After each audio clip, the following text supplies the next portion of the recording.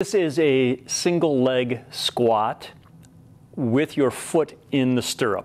So it's a little challenging to get into. So if I fall over, don't laugh.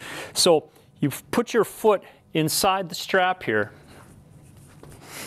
and then hop out to the point where you are going to be able to stabilize yourself and still be able to move. So what's going to happen here is that you have a very unstable base. And so I'm putting a little bit of pressure on the strap, and I am simply leaning back and doing a one-legged squat coming up with a lot of pressure on my glutes and hamstring as I come back up. Obviously, my hands are being used as balance points.